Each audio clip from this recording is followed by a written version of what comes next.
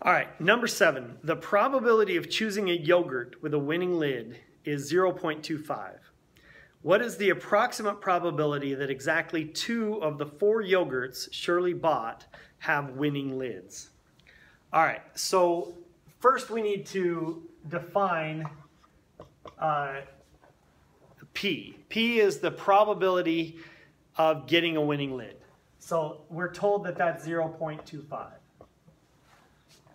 All right, and we also need to define Q, which is the probability of not getting a winning lid. And so that's going to be 1 minus P. It's going to be 0.75. So you have a 25% chance of getting a winning lid, which means you have a 75% chance of not getting a winning lid. And then the probabilities for this are going to be given by P plus Q taken to the n power, where n is the number of tries that you make. In this case, the number of yogurts that Shirley buys. Shirley bought 4 yogurts. So this expansion is going to give us all of the probabilities of her getting all 4 winning lids, 3 winning lids, 2 winning lids, all the way down. So let's just do this whole expansion. Pascal's triangle tells us that the coefficients are going to be 1, 4, 6, 4, and 1. And we're going to start with p to the 4th, p to the 3rd, p squared, p to the 1st, and then p to the 0. And then q to the 0, q to the 1st, q squared,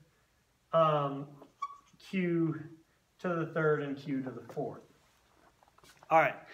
Now, so this term right here is going to give us the probability of getting 4 winning lids. Notice that the P is the probability of winning. The probability of winning 4 times is going to be given here. The probability of getting 3 winning lids is this one. The probability of getting 2 winning lids is this term here. And that's the term we're looking for because we were told, or we're asked to find the probability of Shirley getting 2 winning lids out of the 4 that she purchased. So let's take that 6p squared, q squared, and plug in our values for p and q. So 0.25 squared times 0.75 squared. And if we plug that into the calculator, we're going to get a value that's approximately equal to 0.221. And so the probability that Shirley gets 2 winning lids out of the 4 that she purchases is about 22.1%.